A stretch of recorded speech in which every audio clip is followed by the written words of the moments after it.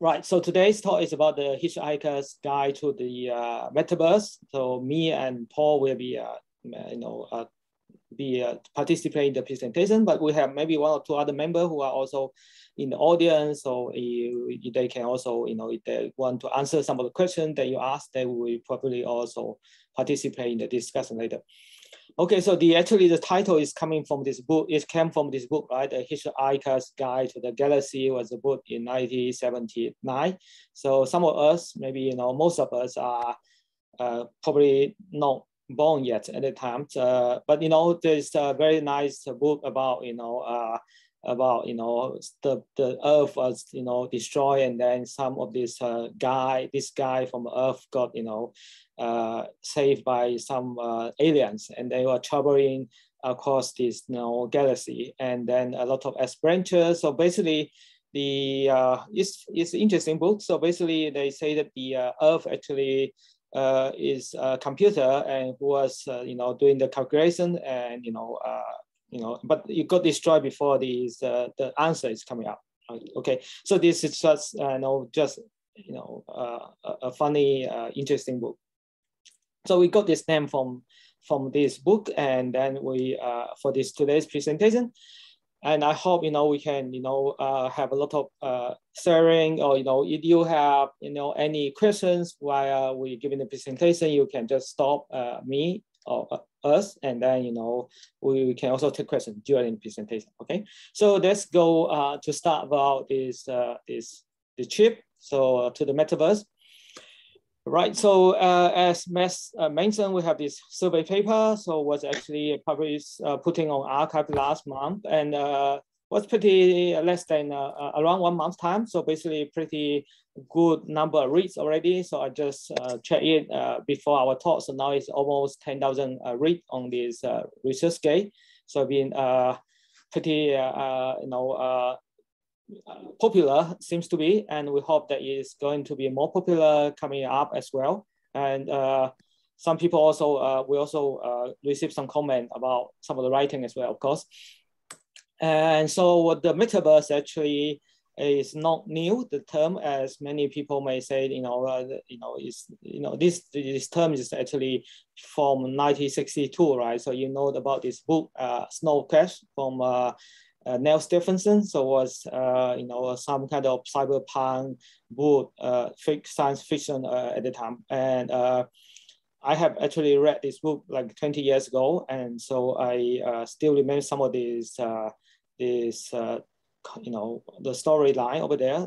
Was not very easy to read at the time, because some of this terminology, a lot of things at that time was not easy to read. But but now when you got to the Ready Player One, that actually probably you have been more knowledge about those VR AR headset that actually then now people get a better idea when they read this book. Okay, so in this kind of this book, the science fiction sketch this environment, right? I sketch this virtual environment called Metaverse, and in the Metaverse that all individual can use their own avatar, right? So each one have his avatar, and avatar, kind of analogy to the user's physical self, right? And you can do a lot of activity in this Metaverse. So basically, at that version of the story, the metaverse is more like a virtual world, or more kind of virtual reality thing. Okay.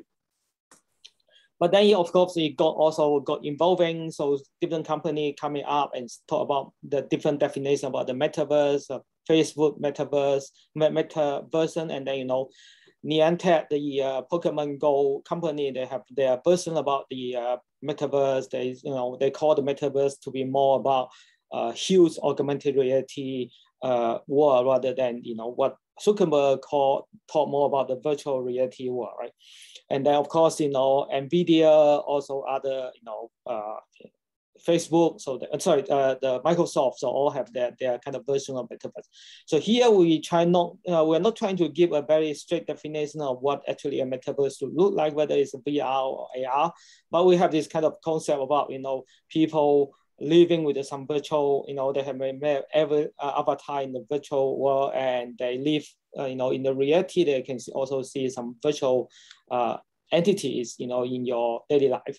Okay, so just showing here is this figure is a picture. Right? You can show that I call it the cat at the end of the metaverse. Basically, it's also one of the book of the Hitchhiker's Guide to the Galaxy. The second book was about the restaurant at the end of the galaxy. So, but here the thing is showing that I try to compare with the before the World Wide Web, right? So at the beginning of World Wide Web. So this is a very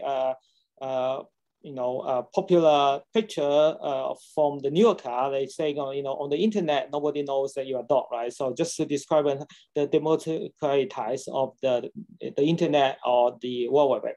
So here we're trying to also show a version of this kind of, we say that in the metaverse, anyone can be a cat. Because it's not really that you should be a cat, right? But you just saying that you can live a different life in the metaverse. You can live a life as a cat, or you can live a life as a garbage bag, for example. So you can choose your avatar, and then you interact with the different entity in the metaverse with your avatar. And so then before going more, I talk about the reality and virtual reality continuum. So basically this is actually not from, was from the literature. So, we have this real world and they have a digital world, right? So you can move from the physical reality to the, which is totally reality, right? Our physical world. And then we have on the transition is the augmented reality. So basically you're mixing the virtual and the real. And then the right-hand side is the virtual reality. So it's only totally virtual. So you don't see the reality, you only see the virtual object there, okay?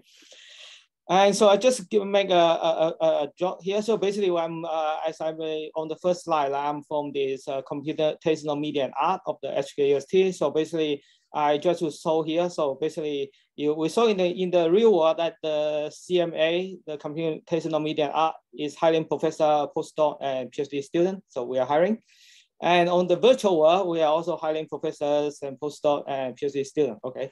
And also, in the AR version, we are also doing the hiring. So you don't see any change, right? But in the metaverse, the kind of version, you may see the different facial change. You can see that at the reality one, you only see the reality. Virtual AR, you see both the virtual and the real one. And then the other end, you only see the virtual one. For the metaverse, we also see kind of three phases, but they're not necessarily the same as the AR to VR continuum. But you can see that we define something more kind of, you have the digital twins, which is one level, and they have the digital native. And then another end is the coexistence of physical and virtual reality, right? So the virtual and the physical things, they are coexist. So basically, we call it surreality. So you don't know what. Actually, you imagine that in the future, you may not even be able to tell what is real, what is unreal. So basically, you are living in a world of surreality. Okay, so this is the physical virtual coexistence. And okay, so that's it. I assume that there's no problem here, so I get more details. So how to build, right? So people may ask, okay, you got define, even Zuckerberg or someone coming up and talk about this metaverse. So how can we build this metaverse? Or actually, you may ask, what kind of metaverse you're going to do? Okay, so you see that the basic step. So this is a physical world, right? So it's Hong Kong. Of course, it's also a picture. It's not really Hong Kong, but a picture of Hong Kong, a real picture. So we call this a real physical world. And then you have this digital twin. I mentioned about the step about one step is, you build a digital twin of the physical world, right? So then you have something which is a model of the real world in the digital world. Okay, so you have the digital twin.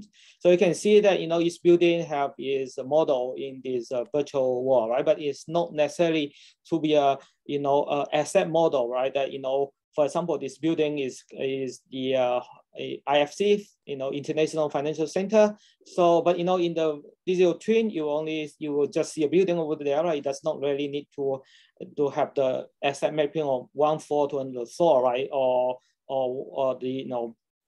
the concrete to map property of the concrete to the virtual property. But it actually have to maintain some of the property that you want to model to maintain about this physical object, right? For example, you may want to maintain the model, the property of the height of this building, or the temperature of this building, for example. So those are, it depends on what kind of thing you want to model, but then you keep a twins of this physical world in the digital space, okay? But then the metaverse version is kind of, you can see from the right side, right? So it's not necessarily, it's more involving from digital twin. So you have a model of the physical world, but then you also have some kind of, different kind of virtual object, and you also have a lot of the content which are generated probably by artists or by some other users who can generate their own content. They can own their own content. They can, buy and sell the contents on this space. Okay, so the digital twin, the first step, right? So it, as I just introduced, that you have it's a large scale and high fidelity digital model of an entity, right? So it does not need to model exactly what I mentioned about nut and bolts, but it reflects some of the physical properties, like for example, the object's motion. If your model is about you're interested in the object's motion, right? Or you can keep the property of the temperature, or some of the function of the digital model and the entity, okay? And the connection between virtual and the digital twin is tied by the data. Okay. So the relationship is about the data. So the data can come from the physical world to enhance the model in the virtual world, right? And then you can use the virtual entity to do simulations, okay? And then the data from the simulation can be passed back to the physical world to improve the prototyping. So this is actually how the digital twin is concept being used in this industry, okay? And then the content creations, so it's not only about the model, one-to-one model, right? But also we expect that there's content to be created, and a lot of content creator will be involved. So this content can be represented by the avatars, which, of course, the AI can also involve in this content creation. So there we have the creators, okay? We have the content creators. They can be the human creator or the AI creator, because, for example, if you want to do a real world mapping, or if you build some in the virtual world, right? You may need a lot of manual work if you just ask artists to create everything, right? So the AI, we expect the AI is going to also responsible for some of this content creation, or most of the content creation probably. If some of this basic infrastructure, they can be just written by program. Okay. So such digital creation, they can be distinguishable from the physical counterpart. Okay, and they can even be only exist in the digital world. So some of the content, they are not really have any mapping to the physical content. Okay. Then how to build and then the metaverse, right? We say that at some point the metaverse will exist as a self-sustaining and persistent virtual world. So we hope that, or maybe envision that this metaverse can be self-sustaining. So you have to be able to even function without some humans involvement, which is the later, right? And then the avatar of the users in the physical world, they can experience some heterogeneous activity in real time. So it's talking about real time, that real time experience. And then theoretically, the metaverse is also able to support unlimited number of concurrent users in a number of virtual worlds. So this is just theoretically. But you are computer, you're a computer scientist working on VR and AR. You know that this is extremely difficult. The scalability is always an issue, right? So you really want to scale up this virtual world with even taking. They're not talking about millions or billions of people, right? You want to scale up a concert in the virtual world, right? With even thousands of people, you need a lot of computation resources. So it's not easy, but theoretical, you'd be able to support unlimited number of users. So where are we now? We are talking about so advanced things, support unlimited number of users. So where are we now, right? So here we saw the Metaverse Chronicles. So basically, any questions? Also kann man unter. Yeah. Okay, so I think someone just forget to mute the mic, but it's fine. Someone is asking questions or something. Yeah, okay, so that's continue. If there's no questions, raise up. Okay, so the Metaverse have experienced 4 transitions. So basically, each transition is depending on the technology, the advance in technology as well. So as you can see on the top of this line, there are the applications of of contents that are created, and then the things under this line, they are the technology which become which emerge at the time. Okay, so we can see that it coming from the text-based interactive game. So basically, of course, it coming first. This kind of concept appear first in the literature, right? In the science fictions, which are similar concept appear in 1974, for example. Of course, it can be even earlier, but we just list some of these that we have there. Okay. And then they have this text-based interactive game when the personal computer become available, and the computer graphic also getting better and better from the around the the late 80s and beginning of 90s. And then the Snow Crash come in 1992, and then Wait, can you reshare your screen, please? Because that went away. My screen is stop sharing. Okay, yes. Sorry. Thank you. Okay, let me try to. Okay. Is it? Yes. Okay. Thank you. Thank you very much. Okay. Bye bye. Yeah, I apologize. I don't know why it suddenly dropped. Yes. Okay, so now I hope you can see it now. And so we are talking about this technology on below this line, and also the application or content which are created based on this technology, right? And we talked about at the beginning of this text-based interactive game, because the personal computer and some of this computer graphic become available, and then from the mid 90s until the early 2010 at the time, right, that the virtual world and massive multiplayer online game also get popular. So we have the Second Life and Minecraft, so which are one step of this transition of the metaverse as well. And then after the when the AR, and we know at the 2011, so the cryptocurrency blockchain, become available. This technology become available, and then a little bit later, after a couple of years, that Google have released their Google Glass, and the VR headset, Oculus, etc. also get massively manufactured. Then we have more kind of immersive virtual environment on smart mobile available. So these Pokemon Go and VR chat, Super Mario AR, etc. So it's another phase of this transition. And then after 17,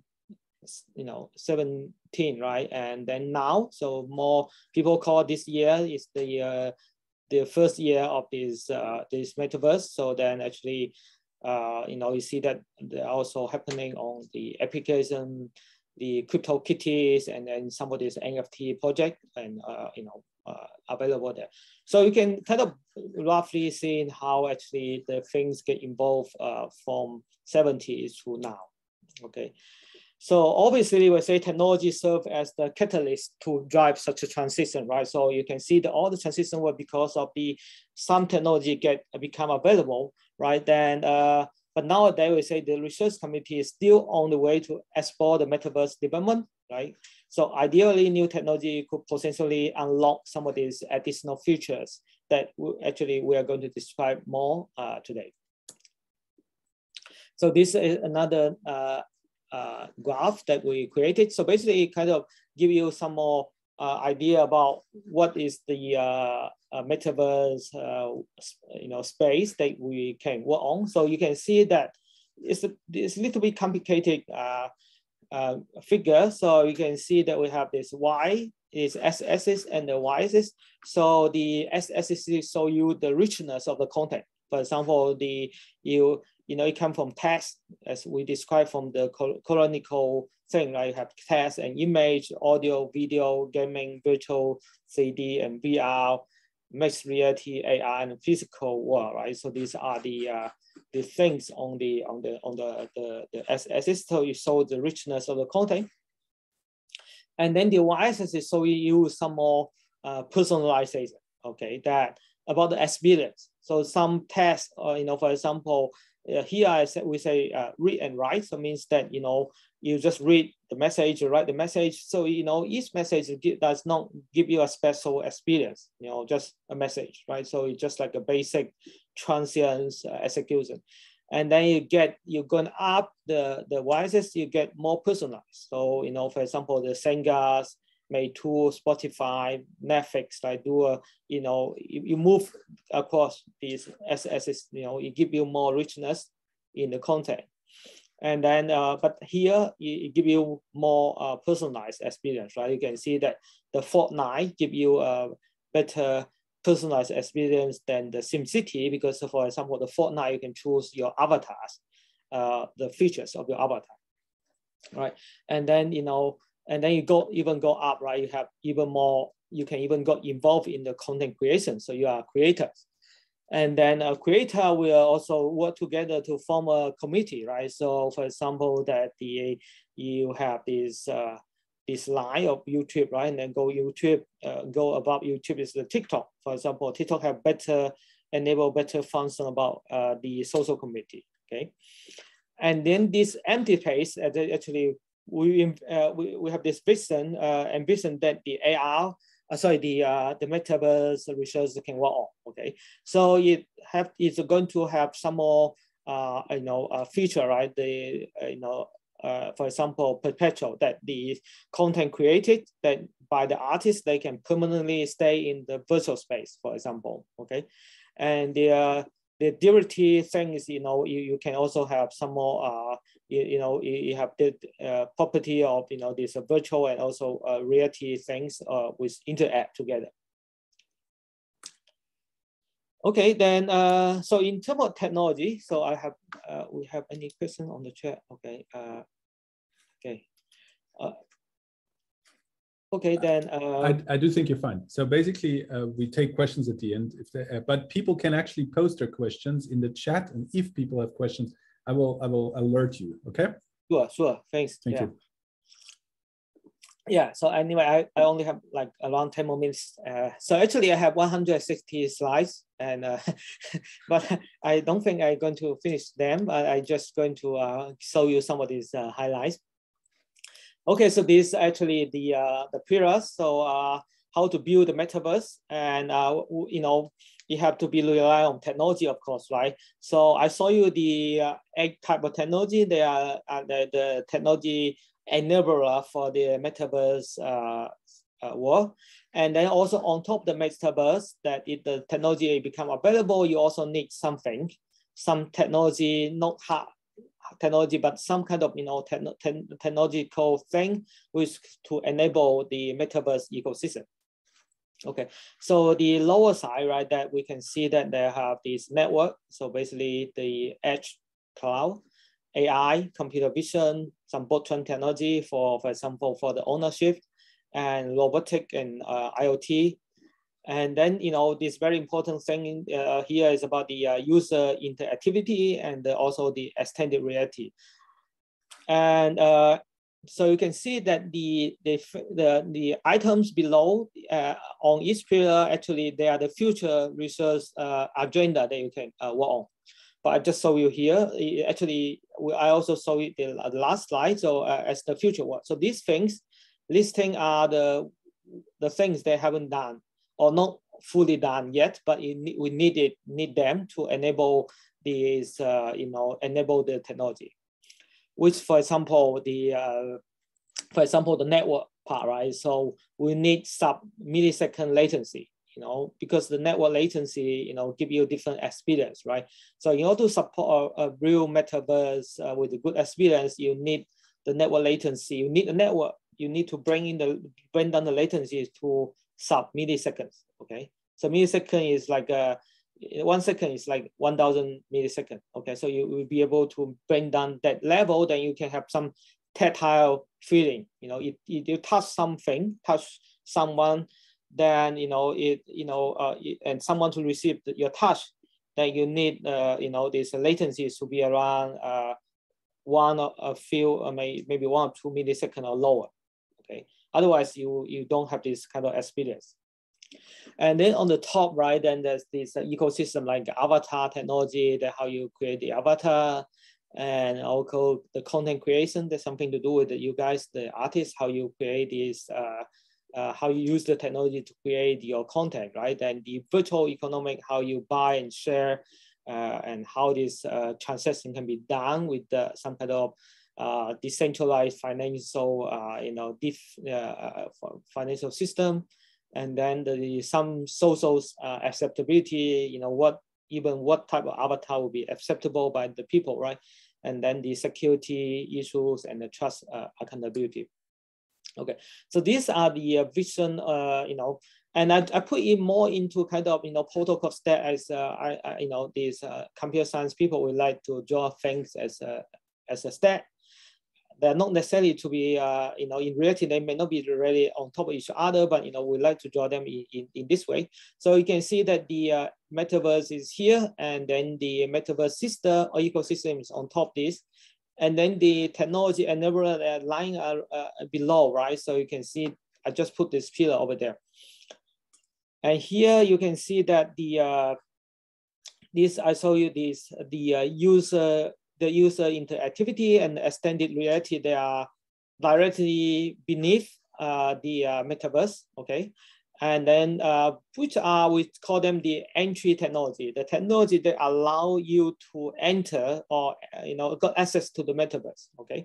So you access the metaverse with the extended reality or virtual reality, this technology, right, to enable you to access to the metaverse.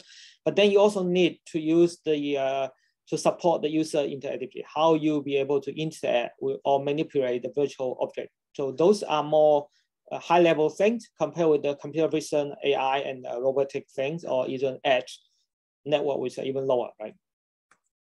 And then, so then these things are providing this support. And then the edge and cloud, actually, because we need to bring the latency to, some very low latency level, so we can get better user experience. Okay, but then this everything together is going to provide the technology support which is needed for this for the metaverse.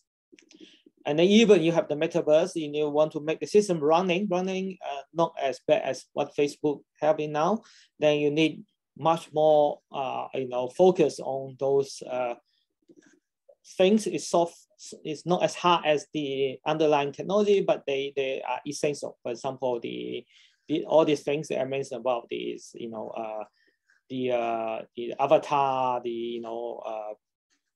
okay, and the social acceptability things. Okay, so then I'm not going so much into this. I only have like 5-7 minutes, so I'm going to show you some more videos or demo stuff that that probably more interesting. Okay, so so cover the next 5 minutes about this, some other, some work we have done in our lab, or some of these things that will be become important. So actually, I already saw this one about this CMA, recruitment thing. But then, the virtual, so basically, you can see that the reality, again, the reality, the virtual reality, the mixed reality, or AR, or, augmented reality. Then the thing is that for the VR, right, basically you wear a headset and you just, see the virtual thing, virtual world. And as artists, you can do a lot of, VR painting, right? You can just, the technology is pretty nice now. You can do your VR painting, and the painting you created will be actually stored in this VR space, okay? And then you can, do a lot of multi-user interaction as well. You can allow multiple artists to do the painting together, right? For example, you can see here that they can share the sense of the space and share sense of presence. And then they can communicate in this virtual environment with the, with the gesture, text, voice, etc., etc. And then the AR, right? So the AR, I guess many of you have played this Pokemon Go. So Pokemon Go is kind of, quite most popular AR application, right? That many people have used. But actually, according to the strict definition, Pokemon Go is not AR. Right, because if you want to fulfill an application to call it to be augmented reality, you have to fulfill 3 criteria. First, you have to combine the virtual world and the virtual world and the physical world. That is okay, because you can see that you have the virtual Pokemon and then the physical environment, right? The second point is about interaction with the real time. So the real time is a very important concept for AR. You cannot give a real time performance that nobody is going to use.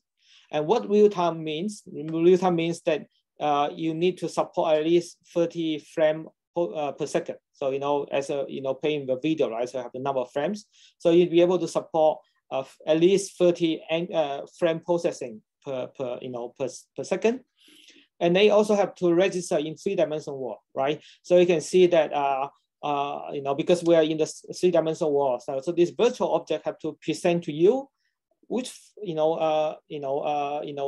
fulfill this 3D requirement, right? But the Pokemon Go, you can see that there's a Pokemon, actually they can be showing on top of the tree, etc. So it does not really fulfill this. But of course, we say that it is AR. So it's very good for us to also pitching to people. Okay, but then there are a lot of even AR, right? So there's a lot of things have to support. For example, you need to have the support about interactions, and also have a support a significant effort for the detection and checking. And then mixed reality. So some of you may ask, what is different between mixed reality and augmented reality, right? That, or virtual reality, VR and AR is very easy to distinguish. So what's the mixed reality? So mixed reality, basically, you mix things. But for example, it's not only presenting you the virtual content, but you'll be able to use a physical. So for example, you can see here, right, that you have a physical screwdriver, and then you are showing also a virtual screw in this virtual world, right? So then you can use your physical driver to operate on this the screw actually in the virtual world, right? So it's kind of kind of mixing. You use the physical thing to control the virtual stuff, and then you can also show you to map, overlay them to this physical space. Okay, so I think I don't have too much time, so let me show you the some of this. So I mentioned that this actually, yeah. Let me show again. Okay, just give me another 5 minutes, and I will be done. Yes. So there is also the opportunity that, as you have 160 slides, which I assume you know everything about, if there's questions where the answer sort of like, bring slides to mind, you can show them too. But like, yeah, you can of course have another 5 minutes. Sure, that definitely, yeah. Thank you, yeah. So I just put the slide when we have some discussion later, right? So you can see that actually I mentioned that the interaction is very important because when you wear a headset like this, right? And then the virtual content are showing in front of you, right? So how are you going to interact with the virtual object? Even the very simple questions, how are you going to enter text when you are in the VR space? How you type, right? So in the physical world, we have the keyboard, okay? So how do you actually really even doing the typing for text entry in the virtual environment, right? So this is actually not easy. So of course, the most natural way for humans to use the hand, right? So then you need to do hand gesture recognition. You need to be able to recognize the gesture, the users, and how they interact with the virtual content. Okay, so this is not very easy thing. So people have putting a lot of effort, to do text entry using, just your hand, and then some of the text entry with with some device. So basically, this was also my former student, and then you use different kind of thing like embodiment interactions. Use your body, and then maybe you use some of these different kind of sensor that you can use.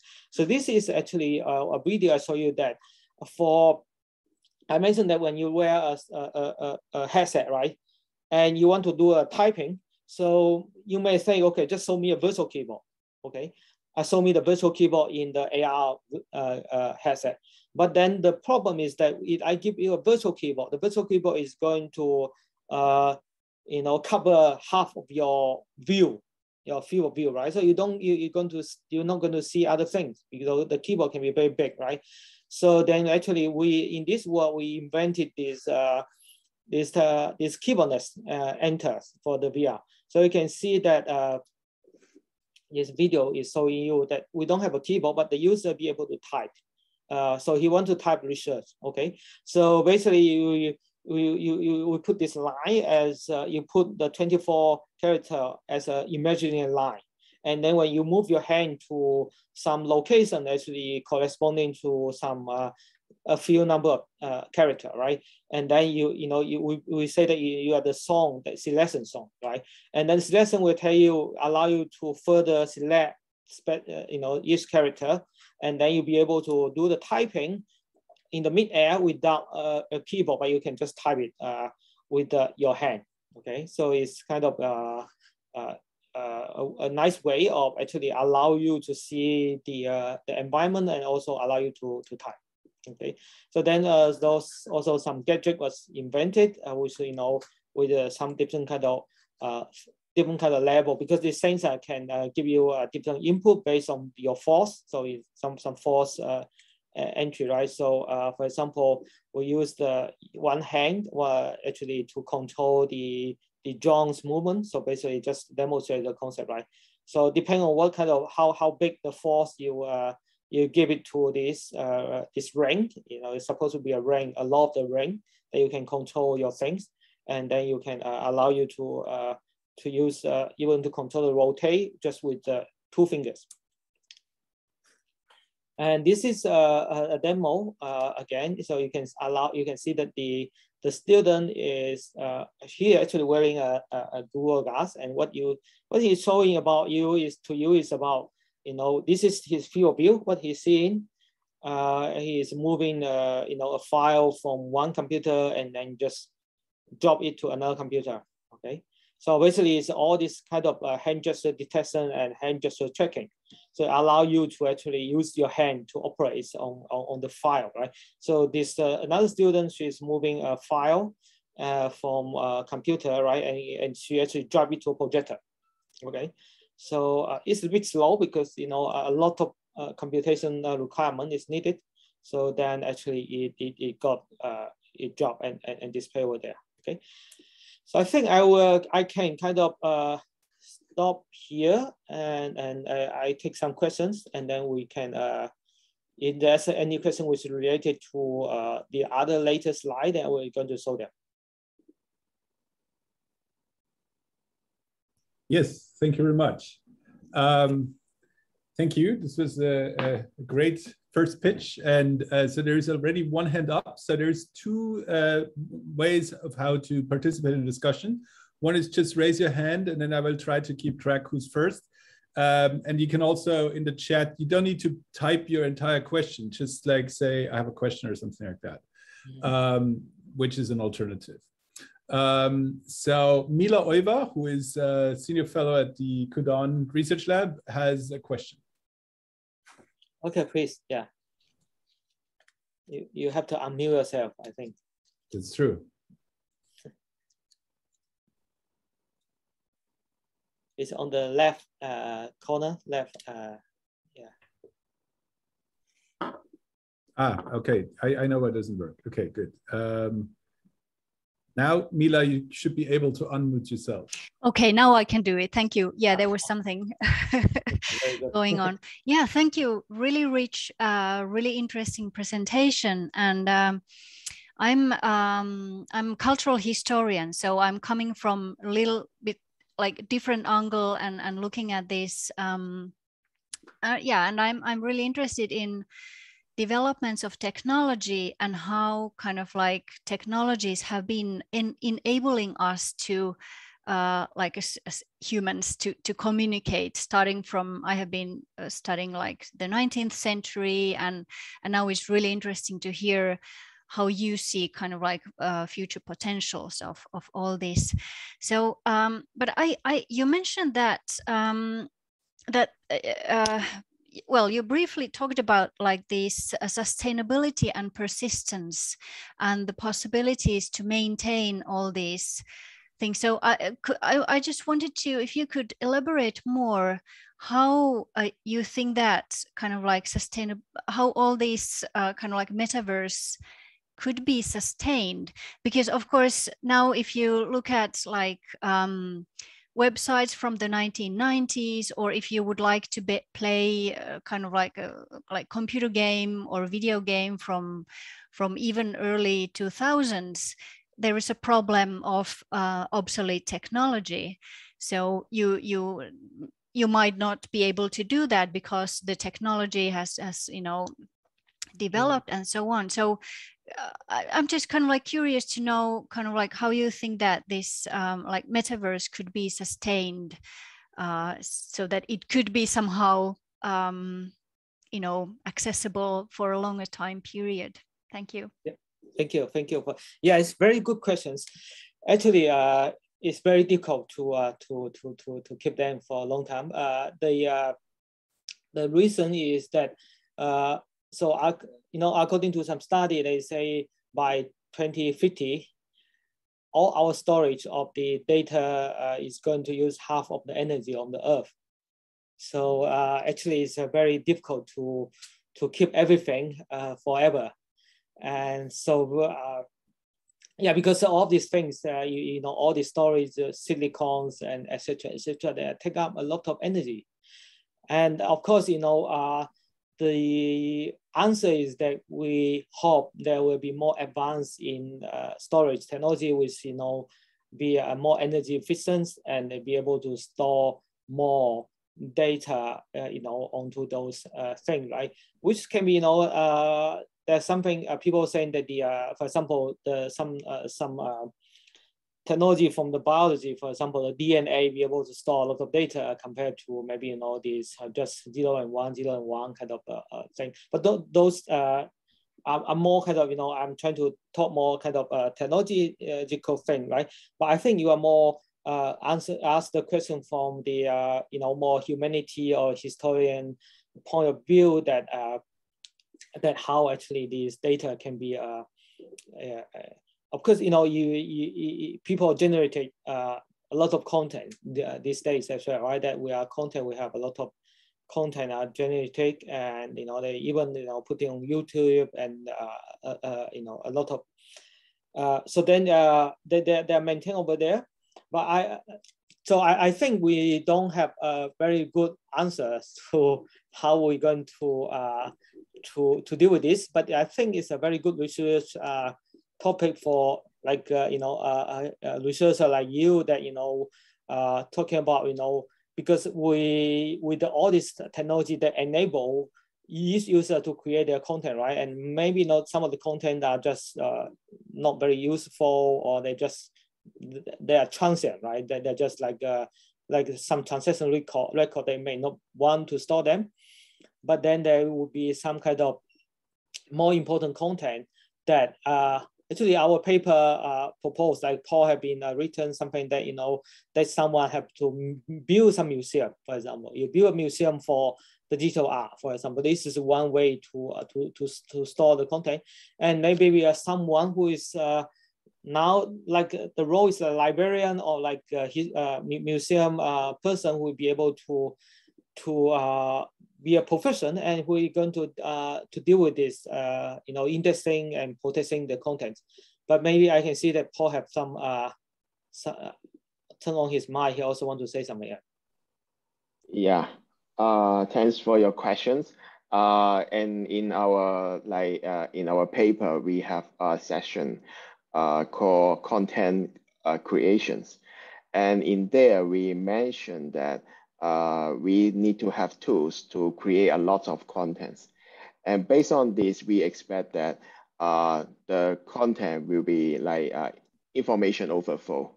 So we can see that the old content may be replaced by the new contents. And your guess is very correct, and we totally agree with that. So that's why we need to have a museum, or we need to have some decision rules and to store and make a an archive of the contents created in the metaverse. And also we need to deal with the cross generations. Maybe 30 years ago I played Game Boy, and nowadays we play sorry, I don't play. I only do research these days. Yeah, so yeah, so maybe we have the okay, I know what it is. PS5, PlayStation 5, right? Yeah. So based on this, we know that when the metaverse evolve, we will have the new things. We need to decide what to keep and what to be. Yeah, we need to have the ability to be forgotten about the old things. But meanwhile, we need to keep the forgotten things. If someone want to have have a history of the metaverse, because we expect that the metaverse with a lot of people, participants, it will be a society. We cannot just like the current game, just remove the things, and then it is not the end of the story. We need to have a way to preserve the contents. Maybe this will become a collective memories for everyone. So maybe you can extend a little bit on this. Like how is this time, like how's the metaverse different from Second Life? Because all these arguments have been made with Second Life already, right? Yeah, for the metaverse, the big difference is, as Professor Hui just mentioned in his talk, we experience the 3 stages of transition, right? We have the first stage of digital twins. That means we have a copy of the physical world. And according to this, we have a lot of people participate in this virtual world. And we call this as the second stage of digital native. And based on this digital native, we can understand that we have a lot of activities. We build a lot of new things. Maybe we build a lot of virtual buildings in this endless, very huge world that some objects never exist in the real world. Maybe we have a lot of big buildings, or maybe we can have the buildings didn't consider the physics principle, like the physics principle, like the Newton first law or second law. I don't know. I am not a physics researcher. So based on this, we expect that maybe after some years, the digital natives can make the virtual world become a totally different world.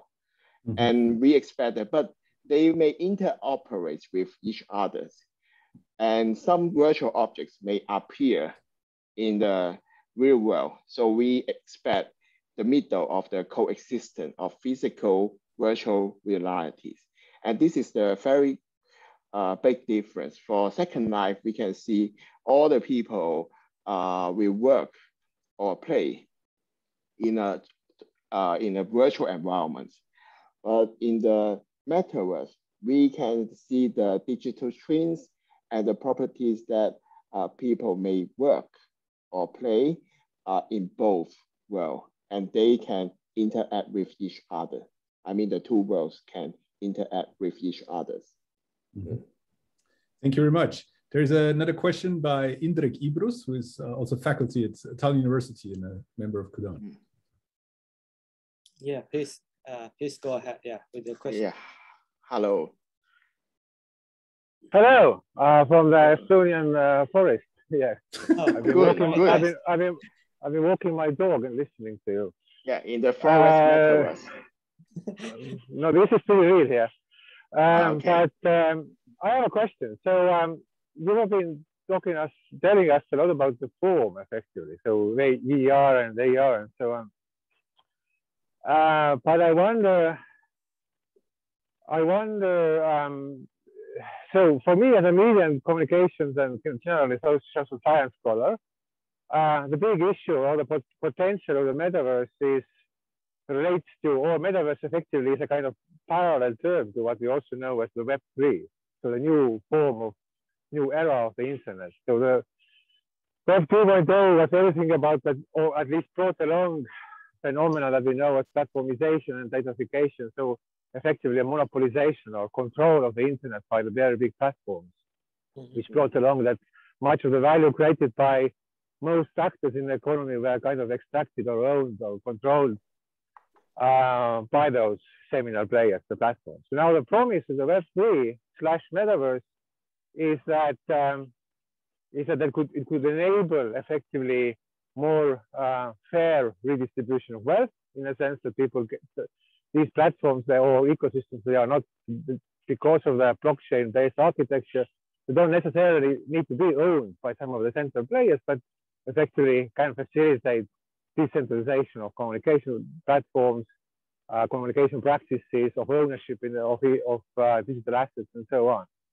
So, and of course, there are counter arguments to do this, because if we see how many of the metaverse environments are built right now, there's already a lot of speculation. So metaverse can end up in what we know in real economy, the financialization. So most of the attention goes on, focus goes on speculation with assets and not so much of creation, of new value creation, real labor being rewarded fairly.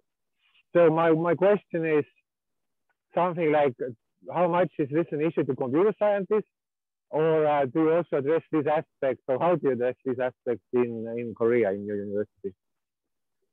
Of course, the question for you is about a Korean university.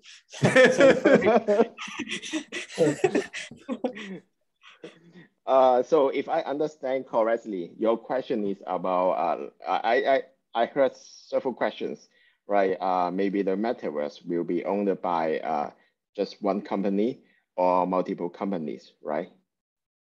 And not even companies. I mean, imagine metaverse as email. It's being a protocol that is not owned by anybody. So and it enables co-creation. So the whole kind of metaverse as an economy is being effectively a market that is builds itself via transactions or co-ownership or etc. So this is the true potential what makes metaverse or Web3 exciting to many. And of course, the opposite scenario is being still dominated, as Web 2.0 was, by some of the few companies. Then of course, this is what we don't know, and we need to probably regulate against and fight against and all that.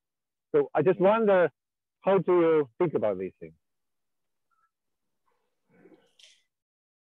Right. So the question, I think, so the question is that,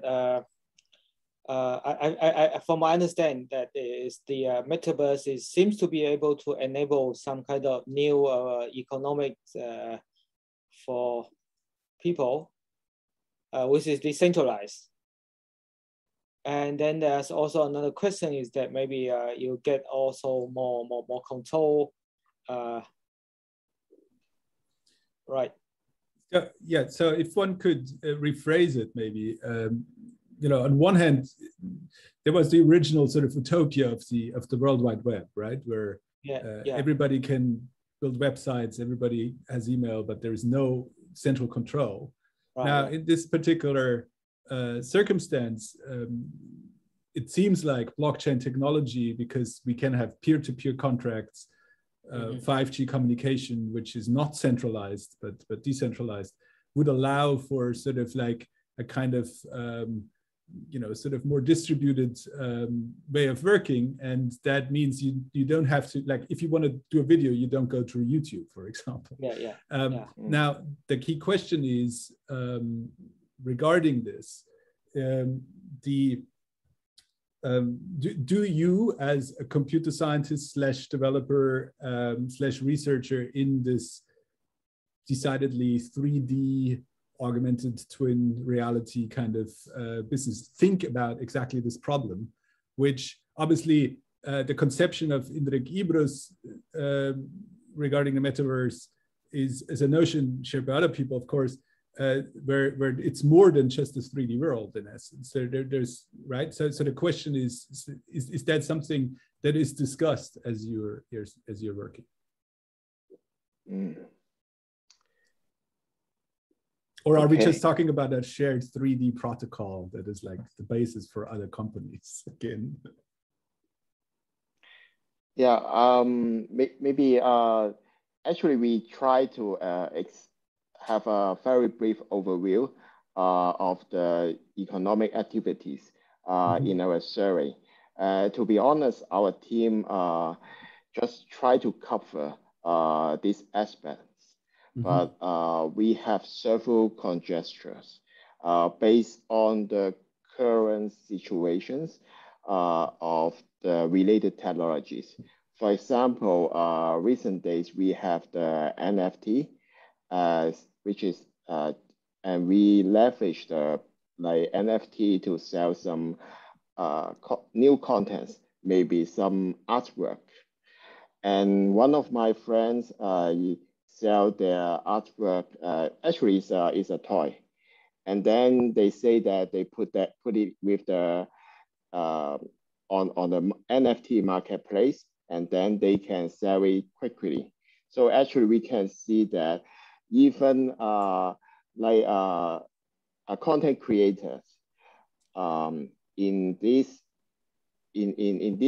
at the time being of this metaverse, although this metaverse it's not that fancy as stated in our paper.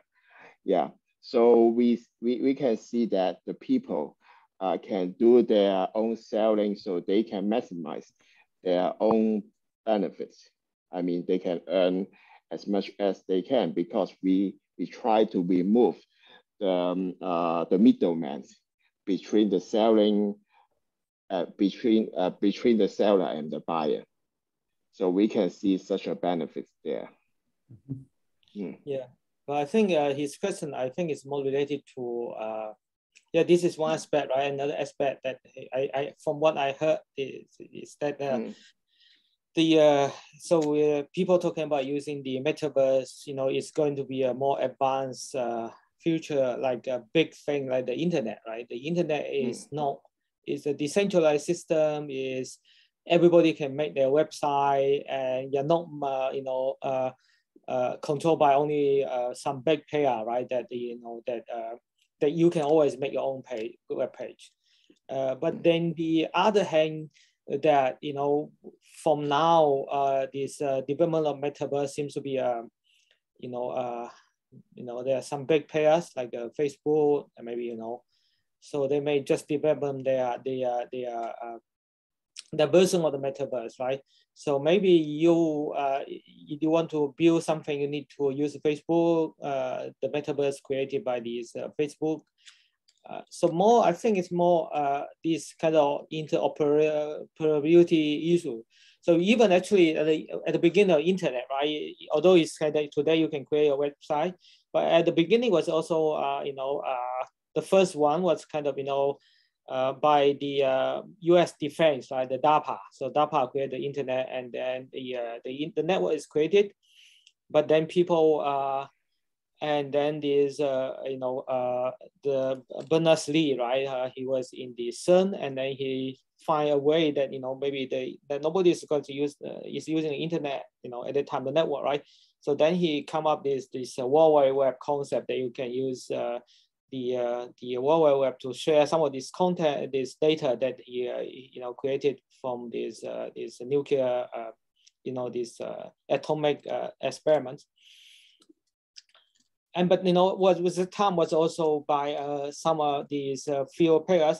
But then actually for IEEE, Institute of Electrical and Electronic Engineering, so IEEE and then ACM. So for computer scientists, we have two big institute. The ACM is Association for Computing and Machinery, and then the IEEE. So both actually they have some kind of and then also some ITF, like IETF, those standardization bodies. So I think in order to make those even different company development their own metaverse thing technology, right?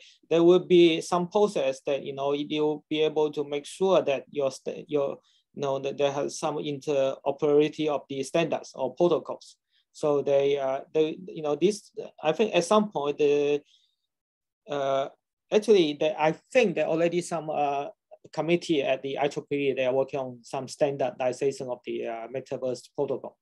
Mm-hmm. So then when these people are using, they're coming from the industry. For example, the 5G, right? The 5G also have the standard which coming, Huawei,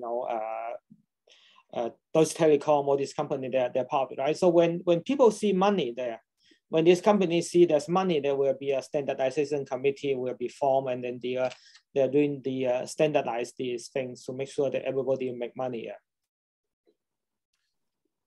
So that I think was the center of the question in the end. Is this enough, right? Like we have the W3C that does HTTP, HTML, like all these standards. Nevertheless, Facebook has sort of hijacked the system. Right, and now there's websites that you can only access if you're in Facebook, sort of. And so the interesting thing is the metaverse, that it's like if you follow Indrik's sort of vision, there is the chance now to sort of have another go on like making it sort of a shared resource, while that is for the citizens of the metaverse and the planet. While the other option is obviously there is, again, a winner-takes-all situation where very few people make a lot of money in essence. There is one next question, which is Jan Asachi, who's one of our PhD students. Okay, yeah. Maybe we can also Jan's question. Yeah. Also connected with the Indrik's question, as it kind of sparked the memory and the knowledge. Not everyone knows that Vitalik Buterin, who is the developer of Ethereum, actually got his idea from World of Warcraft when his class and his items were changed in the patch, and they stopped the Blizzard, the company, kind of destroyed the experience of playing the game for him. And he asked the question, can I have an in-game item that no central authority can change? Mm-hmm. And now you can see it. Now you totally can see the NFTs, the blockchain technology allows you to have something that is your own. There is no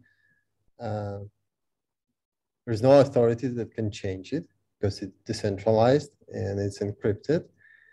And then the question is basically, can we have metaverse before we have total adoption of the NFTs and the blockchain technology? And this kind of leads to the question, for whom the metaverse we are building right now? It seems like, well, we used to say, okay, the internet is, you know, free for everyone. Everyone can create a website. Well, my mom can't create a website. There is a possibility to create a website, but she can't do that, right? And then there are authorities who block the Telegram channels, they block IP addresses, they block the alternative media or some resources, so that gives the internet a shape of geographical maps. It gives the shape of geopolitical maps. It gives the shape of income. And there is a pure evidence of centralization of the internet. Who sits closer to the router gets the power of what is there, right? So how do we build a metaverse that one day I log in and I still have my clothes on and I still have my name in there? Yeah, I think these are good questions, but you know, also difficult questions, right? It's very good to discuss because you know, I think your group is have a very interesting background because you have. So for our, you know, when we talk about the computer scientists, you know, we are more you know, every time we give some talk, they're talking about, you know, technology. You know, how can you guarantee that the latency is below 5 milliseconds, right? But now we got some more interesting thing about, you know, about this, how to do this governance and also,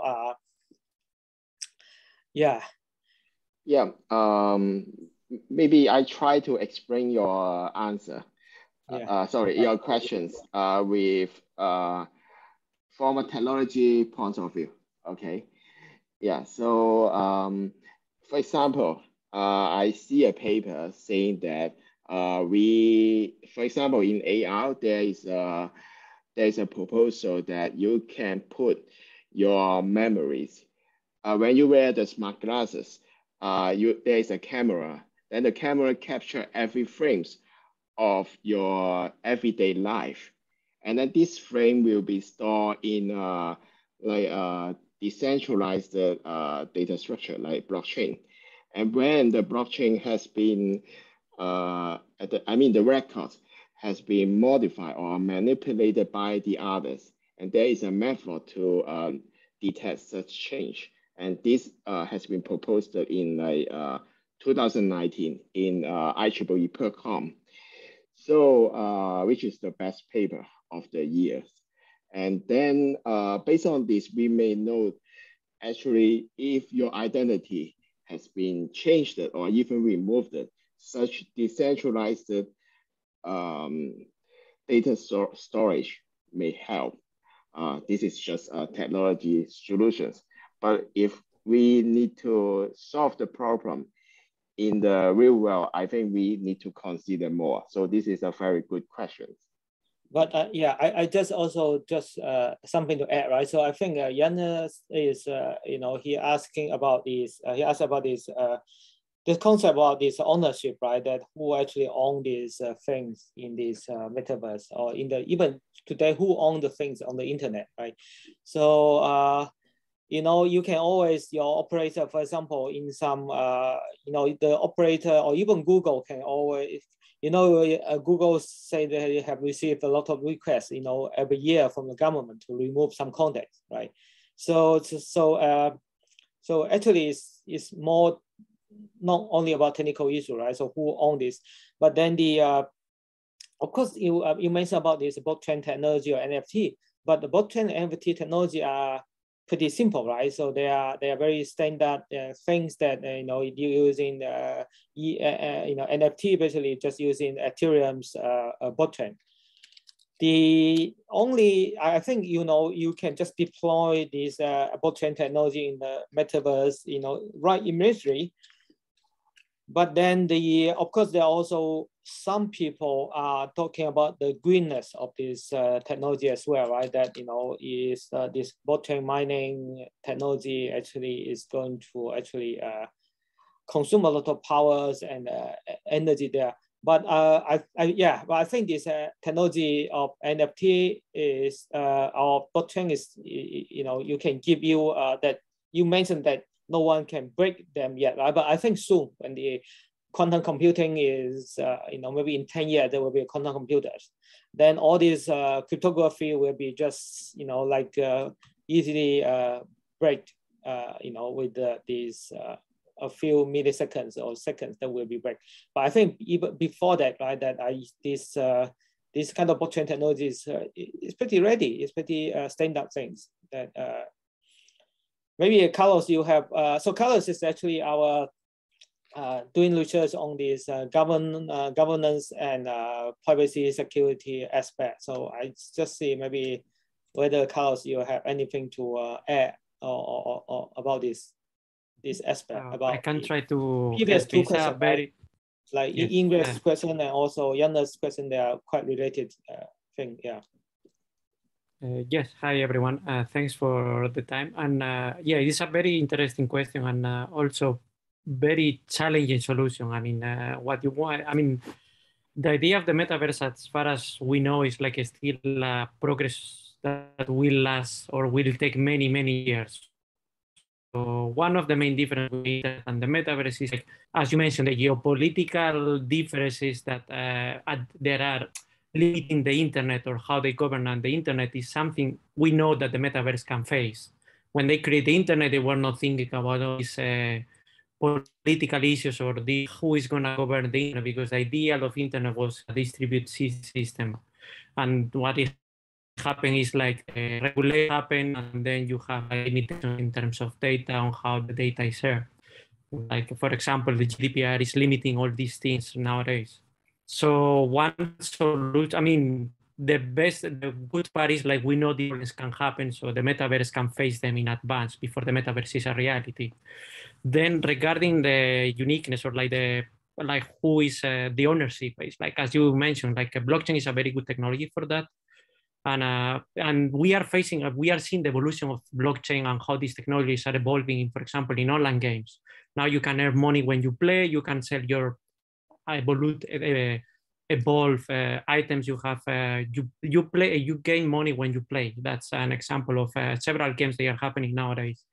So these things will also change how the economic, in the previous question they were asking about how the economic will work in the metaverse.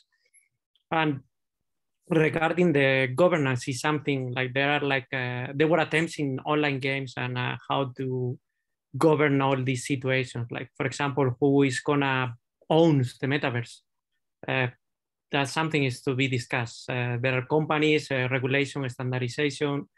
We have the time to put all these things together, like regulators, governments, like physical government, real governments from countries, how they can merge, talk, and make the metaverse a better reality that the internet is nowadays. Yeah. Thank you very much. I also have a question which is directly related to this, but let's first take Mar Canet, who is at the University of Panhui for a year. Yeah, but also part of our team. Okay. First, thank you for accepting the invitation with short notice. We really appreciate. You touched really nice topics in general. I think there is a lot of open questions. I think for me, one open question is about actually what Mila was in the beginning. Like, preservation is one thing in the future, but also on ecological, because like all this metaverse will actually need more servers in the cloud centers or something to run. Then I think that the change of name of Facebook was strategic, was like 3 days after someone released some like inside information that like the stocks were going down, whatever. So, like, it was very strategic moment. Of course, everyone knows that the Zuckerberg were actually owning Oculus, and he was like employing a lot of like game developers and so on, trying to do this. But yeah, I mean, I think ecologically wise is a problem, and also even devices is a problem, because I mean, you know, like these devices, they're not kind of like this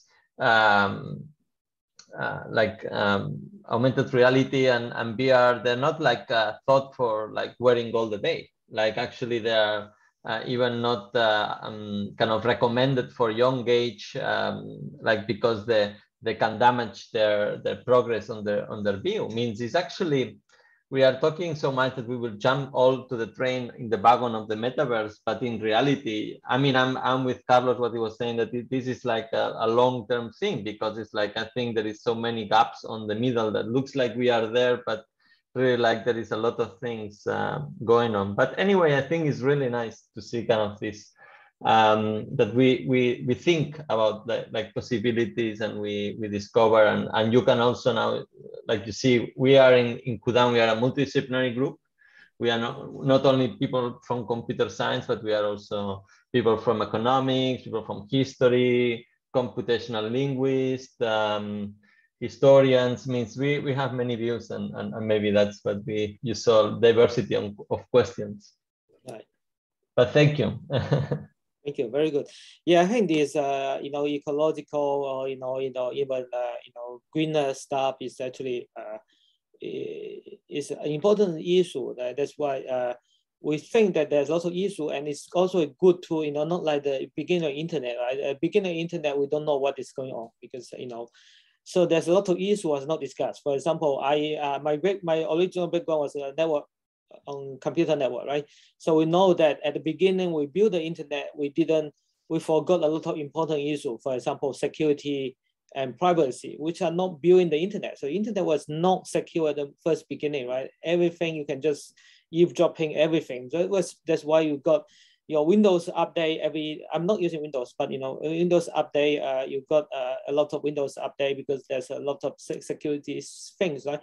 But yeah, I think the real kind of more advanced version of Metaverse, we may at least wait for 10 or 20 years, maybe. You really go into those very fancy, like, ubiquitous thing like the internet, right? It will take some time. But I think it's beginning now. We from the internet, we understand, or from the Facebook story, and we understand much better the things going to happen. So then actually, we can actually have a better design if we have, people got more discussion and they got more issues, and all these issues actually can be integrated into design at the first beginning. I think it would definitely help. And there's not only about, this kind of, humanity or social or ecological things. There are also technical things that there's a lot of technical issues. For example, you will talk about virtual reality, right? Virtual reality actually consume a lot of bandwidth, just a technological point of view. So they say that, I'll just give you an example from the technical point of view, that why these are very technically challenging, okay? So they say that we human, we have our eyesight, with they say normal eyesight is 20/20, right? So basically so the headset you put on your eyes, it's so close to your eye that you need extremely high resolution, okay? So what it means that you need, if you want to have normal sight for seeing the video quality close to your eyes, like a headset, like Oculus, you need like 3,600 pixels per 1 degree area, okay? So you need very, very fine, otherwise it's very bad. You see a lot of blur thing. Today you buy Oculus, you pay the 360 degree video, you see things blur because your eye focus is on a specific region, which is less than 60 degree by 60 degree, okay? So it's very focused, so you need high resolution. So which means that if you achieve this, you need 16K of resolution. So now you have talking about 4K, 8K, you've got 8K TV now, but in order to have a very good experience, you need 18K of video. So the 18K of video actually is going to take about 300 megabits per second if you want to stream this video down, And you think about, everybody wearing this headset and all this video, 300 megabits per second, streaming to millions of users, right? How much this traffic is going to create on the internet? and how much content, how much electricity is going to consume, right? So these are some technical challenges that we need to solve as well.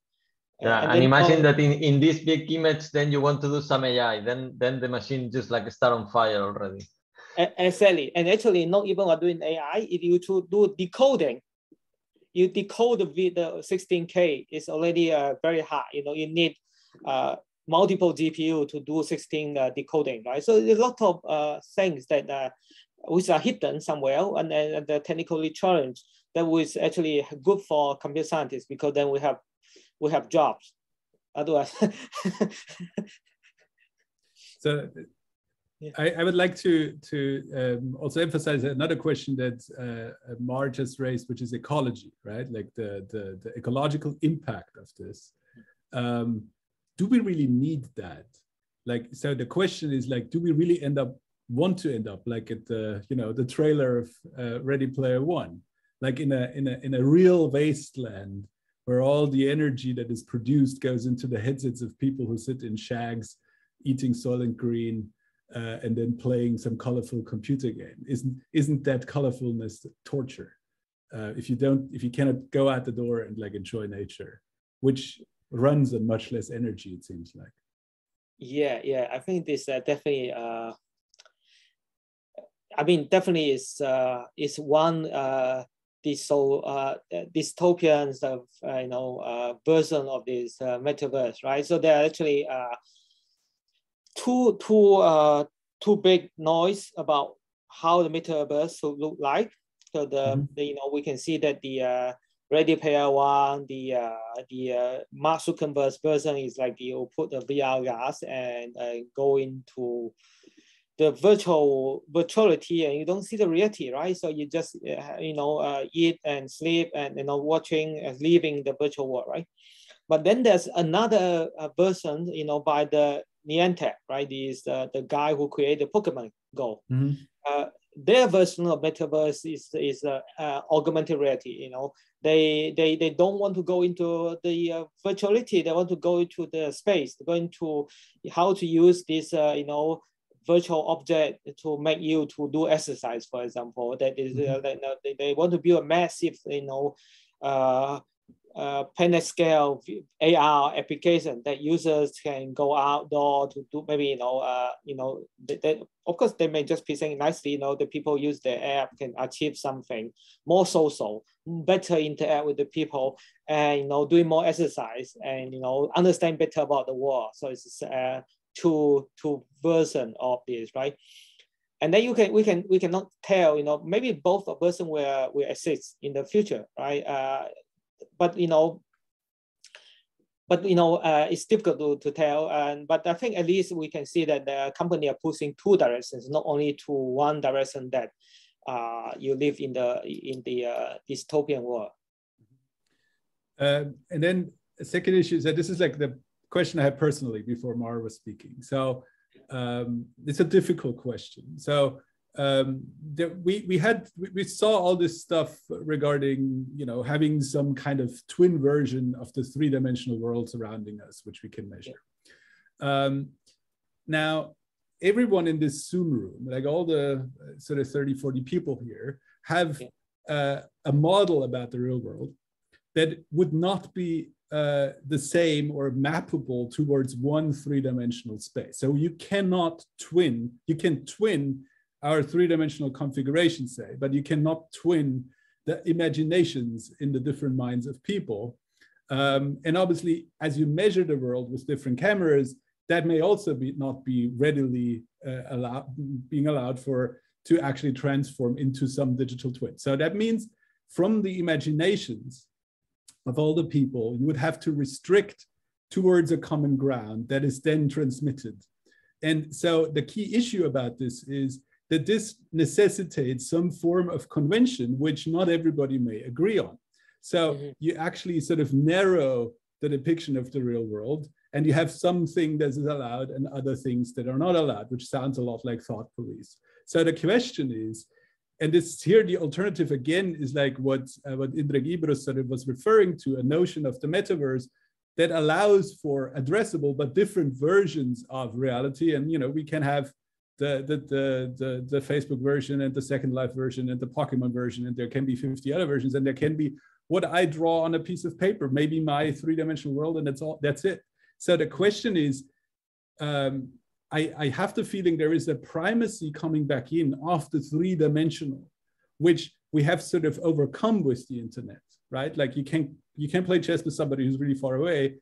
Before the internet, you had to visit me in order to play chess with me. And now we have this, we dream of this separate three-dimensional space, which seems to be a restriction. So what is your take on that? Or don't you see that? If there is one three-dimensional digital twin of Earth? Yeah, I think I think this digital twin, is this term actually is not very good. I think this because it may give people the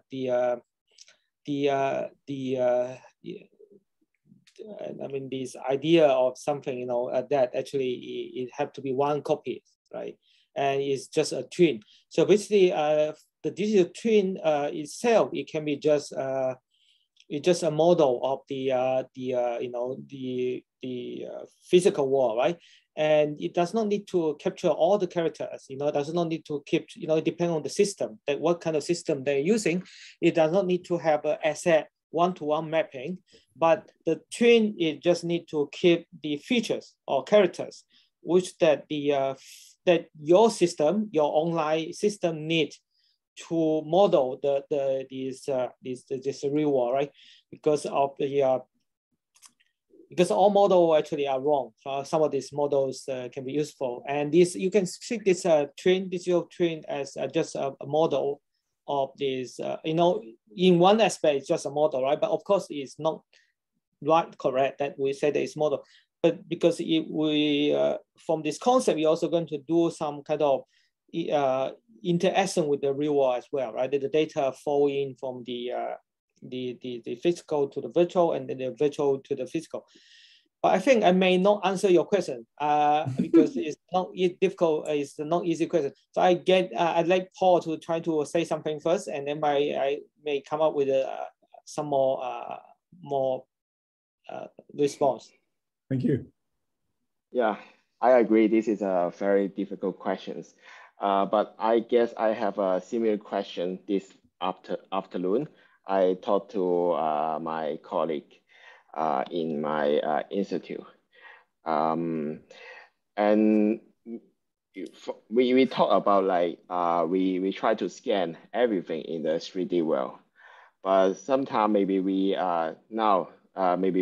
just focus on one application. For example, Pokemon Go.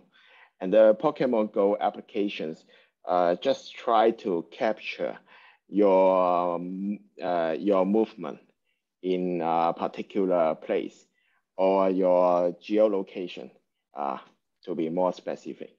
So the AR or VR applications may capture only the information necessary for that applications to be for their fundamental functions. They're not going to capture all the details. So this actually try to protect our user privacy. So, but what information we need to collect for these digital twins, and what is the granularity, and what is the time frame? Because if we capture every moment in the 3D world, so maybe this will be very dangerous for these digital twins. So we need to consider the time frame, we need to consider the granularity, and based on this, we need to have some theory to know or lay a framework to automatically do the governance of the digital twins and their data or user privacy management. Yeah, I can see that. Sorry. Actually, yes, go ahead. Yeah. No, you go ahead. You haven't finished. Sorry for interrupting. No. Yeah, actually, we have a co-author just joined the seminar. I don't know he's here or not. Abhishek, are you here? But I think it's fine, because I think we see that Yannis have this posting the question that the end participant have to see the same twin wall, right? So I think this actually is pretty much against what we say before, because we believe about the personalization with the higher level of immersive experience for the user is to be personalized. So actually, we don't expect that the end participant may see the same thing about an object, but more advanced level is that they may actually see different things, which is personalized to them. Of course, it's dangerous that, like Facebook may personalize your interest and show you something, which you only because they study about you, right? But then the level about, AI and personalization is about that maybe different people see different things, that they may be interested in different stuff. Especially they talking about, for example, that you are wearing a AR glass rather than the VR glass, right? You wear an AR glass. This space pretty small, okay? So you walk on the street, you see the same building, you see the building physically, and then it's going to present you the virtual information, okay? But this virtual information have to be personalized. Otherwise, you're going to, what's to solve, right? You can be, you walk on the street you have like thousands of objects, digital object floating on the street, right? So I have to just show the things that you, personalized interest to you. Otherwise, it's not scalable. So there is that is true for our own cognition too, right? Like, so when you walk around real world, 80% of what you're seeing minimum comes out of your own brain, which in some sense it's personalized. Right. So that means we can only see what we already know. Now, this is interesting regarding this preservation question, because not only can we ask the question, how can your experience of playing the Game Boy or the Commodore C64 in my case be preserved or whatever, or reenacted, but there is also the question of, like, how about hurtful memory effects? Like, for example, we're all aware that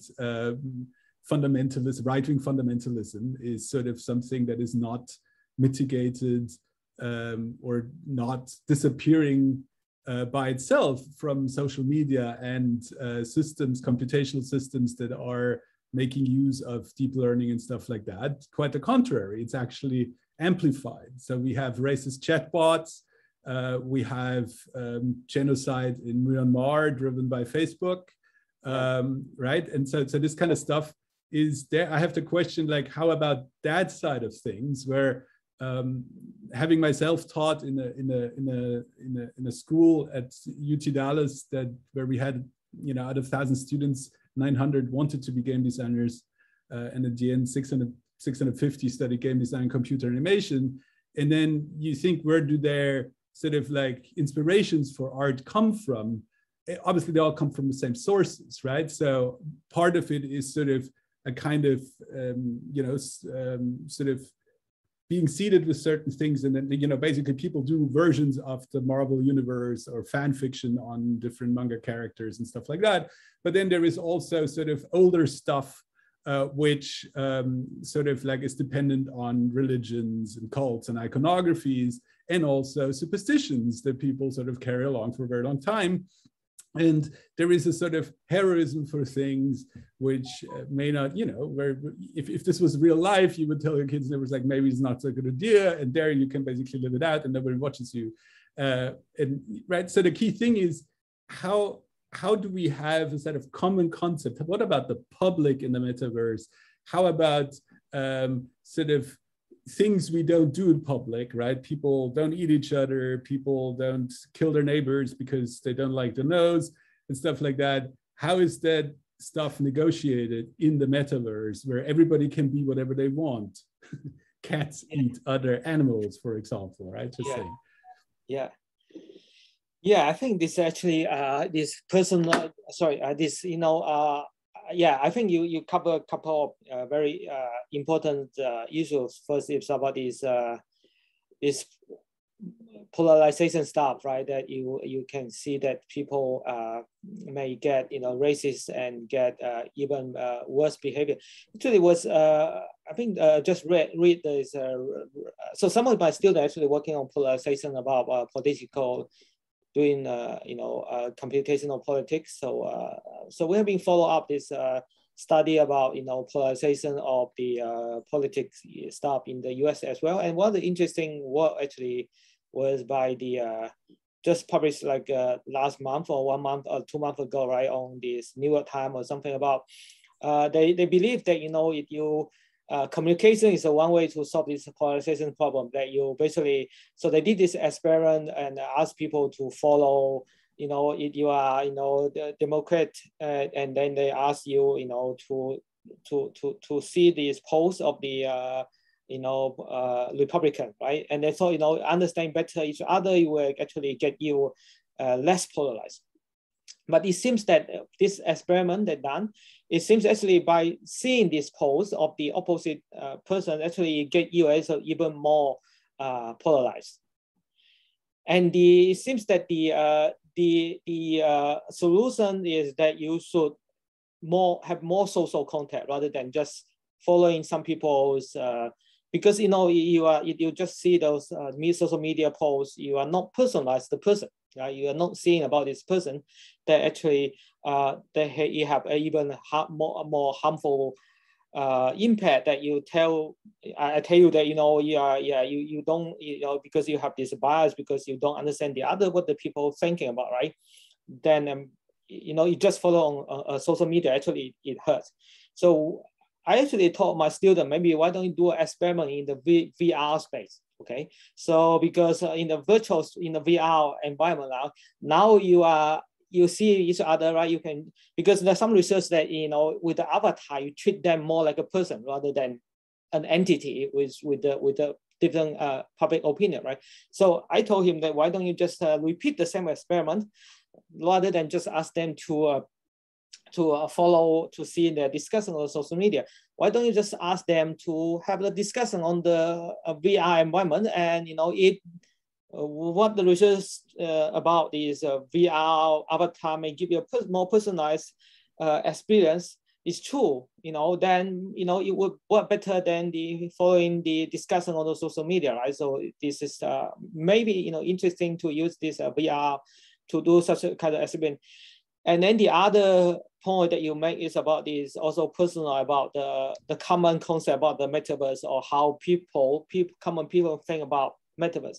I think Carlos actually have a very good experience about actually ask common people about what they think about what is privacy. Even privacy is not about metaverse, right? That privacy is related to our daily life, is what we care, right? But then he got the multiple different kind of definitions, and with the different common, with a lot of common people. So maybe Carlos, you want to talk about share a little bit about your experience, or about the common concept about even about this your privacy things, or it's too complicated? All the questions are very challenging. They are exciting, I would say, but not easy to answer. I don't know about one of the things, like how can you, regarding my project with the privacy, is like we try to find the underlying common thing that privacy is for lay person, for us, for a person without any background or any context about the internet or anything, what is privacy. And at the end, it was, you can find some core elements like philosopher mentioned, but they are targeting now in privacy towards like contextualization. So everything is based on the context. So we try to find a more common underground ground on this thing. But regarding the metaverse, well, how can you all these questions, I get the feeling goes towards the governance, how you govern the metaverse at the end. And it's such, I mean, many things are like difficult. Like there are some approaches I mentioned. They are democratic. I mean, basically, you will have a copy at some point of the society in the real, in the virtual world. So how can we address these days all these issues we have? For example, there are a good paper in like in a few years ago in the CUDAN conference, like talking about sexual harassment in virtual environments, in virtual reality, sadly. So how they address how they address these concerns and how they deal with these people they are committing the sexual harassment. So the idea is like they try to they have a democratic decision. So the people playing in the game, they were trying to either pinpoint them, and then there are people involved to try to decide what is the best case, the best solution for this particular situation. But also the researcher, like they are talking, is unethical to get this work for free to people. So there are some works they are trying to do the content, the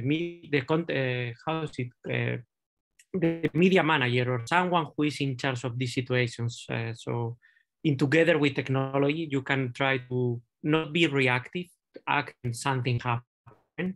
For example, if it's a polarized decision or a comment, how can you like do not react after that happened, but proactively check these things in the real world. So that's something we can do that we cannot do in the society. I mean, in the real environment without internet and everything is very difficult, but in the virtual world, you have these AI, these techniques that can make the decisions, but give some hints about the possibilities of a polarized comment or a misbehaved player, or someone is going to commit something weird, like eating someone in the virtual world. So you can have like this tracking with the new machine learning technologies, and then you will have to have a human behind. And the main research they are focusing, has to be a human in the decision. There is a human factor in this kind of decisions for banning a player in the metaverse, for example, or all these things.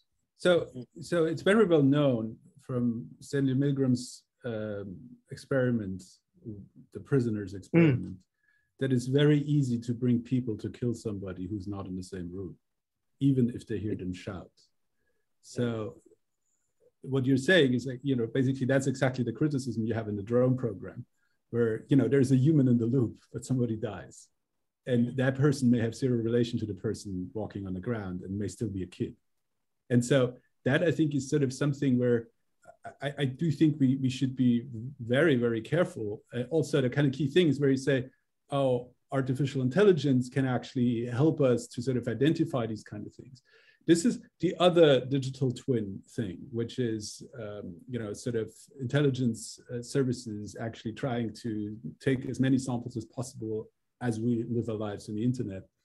And then having a sort of digital twin world where you can predict, and this is actually going on, right? Like people actually do this. They model social behavior of people based on the kind of sensing they actually do based on cell phone traffic, based on internet traffic, and so on.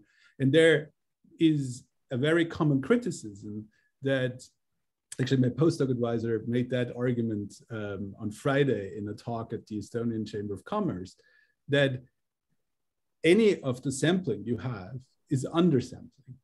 So as you have a lot of measurements, what you may end up with is an overfitting of the real situation. And so you think you have like, everything that's needed to make a decision, but you actually may not have all that is needed to make a decision.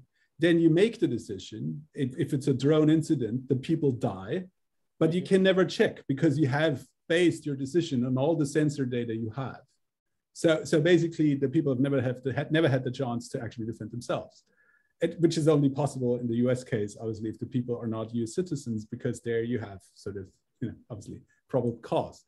And so that is a kind of really important thing where I think we should be super careful if we have these kind of extensions of laws. And there is something in the chat, Abdallah Sham says, Barbados is giving out virtual visas for the metaverse version of Barbados. I mean, it sounds like fun. Estonia does things like that too. You can have a bank account and you can have sort of an e-residency in Estonia. You can even open a company.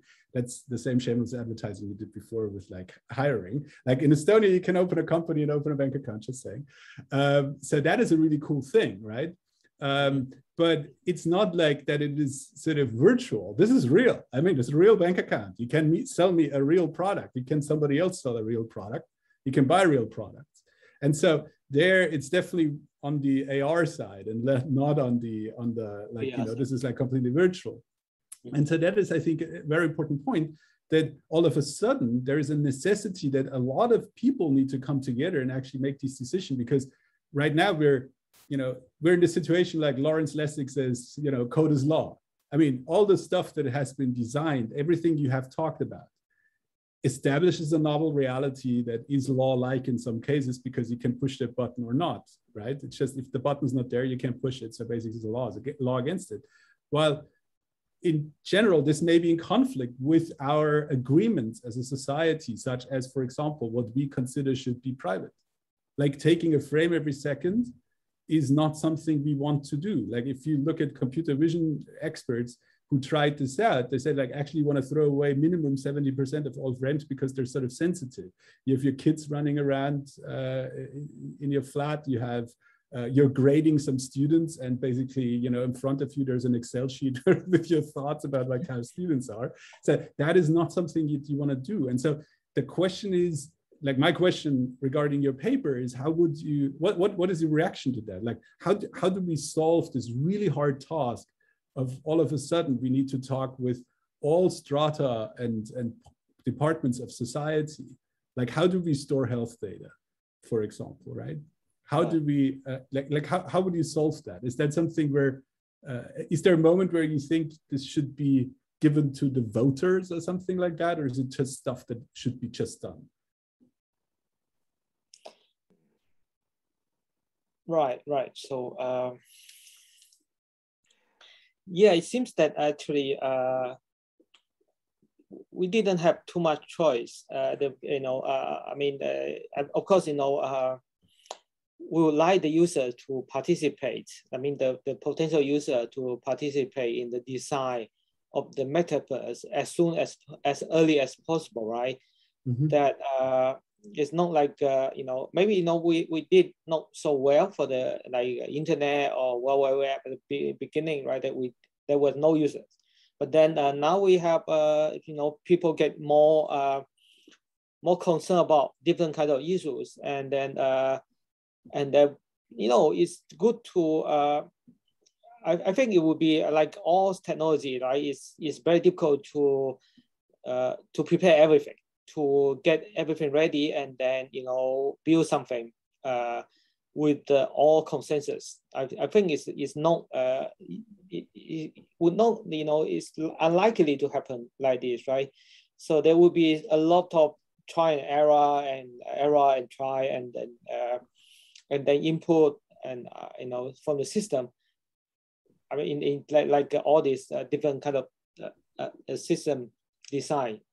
So you always have some design, and then you make something, and then you get the feedback, and then you improve, right? So there's always this cycle. But I think it's just to see that probably as you say, it's a good idea to get even earlier to ask the common people what they think about actually what they want from this metaverse, right? So what is their imagination about this, what they expect to have in the metaverse at the first beginning, which may help actually even the companies, right? That like Facebook believe that the person the future is like this, and then another company like Pokemon Go thing people, right? And then maybe Nvidia, they have their Omniverse, so they have multiple. But the Omniverse is more for at the moment it's more for the industry, that they know what the industry need for running a lot of simulation about their prototyping, right? So that one is more specific. But yeah, we should get more user to get engaged earlier. But I think, yeah, Paul, maybe you will have you have something to say? Yeah. When I was writing the part of the ecosystem for the survey paper, and then I aware that actually there are not very many papers address the ecosystem. but I think there are two strategic directions. The first one is just like what Professor Pan Hui just mentioned, and yeah, we need to ask more user, and maybe we need to create a simulated environment and get a particular group of user to see what is their response. But one issue is that if we do the experiments in this way, maybe we will have some overfitting, maybe the model, maybe the setting that lead to a particular results we want because we are doing this research and sponsored by some people. But that may not be the optimum case. So what is the optimum case? Maybe we really need to run the metaverse and let the user in the wild. That means they are the real user in the metaverse. And then we need to do a long-term observation to see what happened there. And the second strategic direction is we need to look back to what we have in the existing cyberspace and like our social media, our internet to address lots of issues like racist, like the cyberbullying, and etc. Yeah, so yeah, and I think actually when I am doing the final editing of this ecosystem part, I think the next very good opportunities is to have a review of our cyberspace, and that can strengthen the ecosystem part. Maybe this will be all ones we need to know about the metaverse. The second, yeah. So if we have like actually we appreciate all the opinions we have tonight. Yeah. So not tonight, today. Okay. Yeah. For them it's daytime. For us it's night. It's tonight. Yeah. Yeah.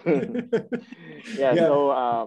So we have a lot of opinions like about the humanity, how to make the law, and how to make the economy, etc., etc.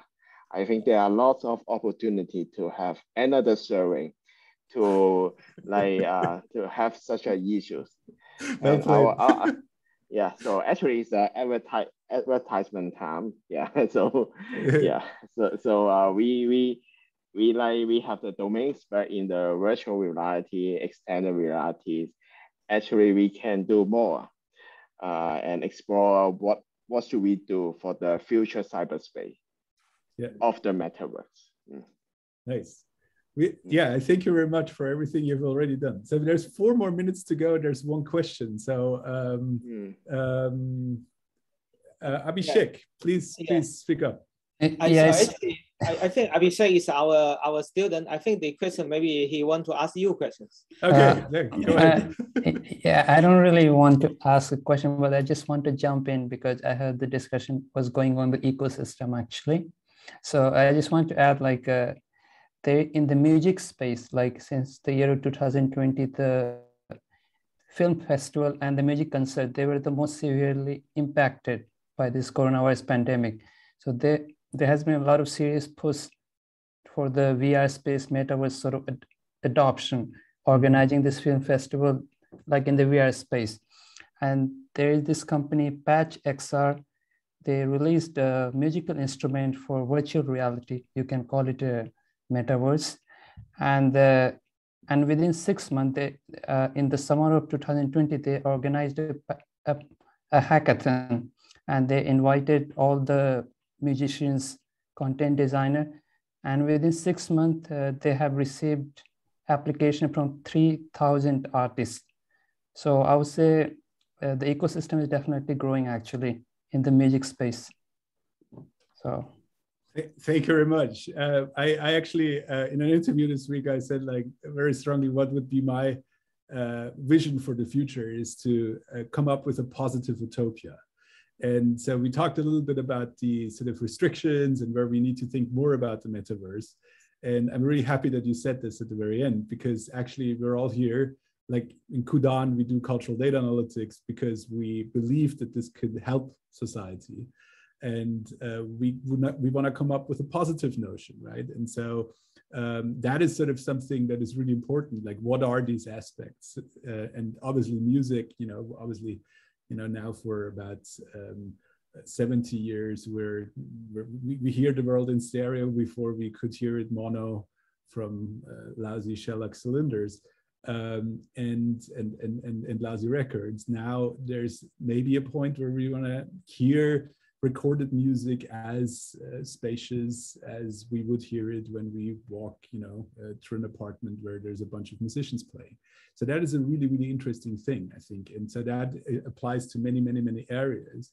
And so I think it's a very cool kind of end note to this discussion. So I would love to have the discussion go on in the future. And so there have been people from our side. There have also been people who will have a metaverse discussion, which I know of, who have not spoken yet. But now we know you're there, and we know your opinions, and vice versa. A little bit like what we are thinking. And so thank you very much for this really cool 2 hours. Thank you very much. Oh, thank you. Yeah, very, very thank you.